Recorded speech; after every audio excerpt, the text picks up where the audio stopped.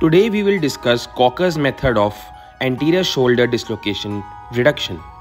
So first we tell the patient that we will take hold of his arm and he has to completely free his arm. And we tell the patient to straighten his back. Then we adduct his arm, and the next step is external rotation of his arm. We do it slowly until the patient feels pain. Yes. So next step is we flex the patient's arm. At this step, the shoulder gets reduced. Now we internally rotate the arm and put his hand on his opposite shoulder. Now coming on to the live demonstration. Here I am explaining the patient about the procedure. I am taking hold of his arm and slowly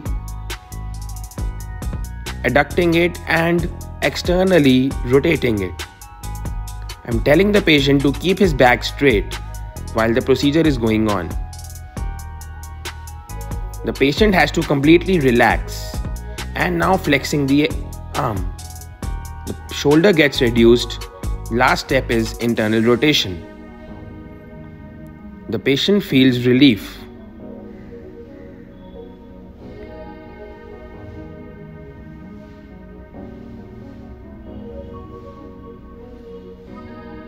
Thank you.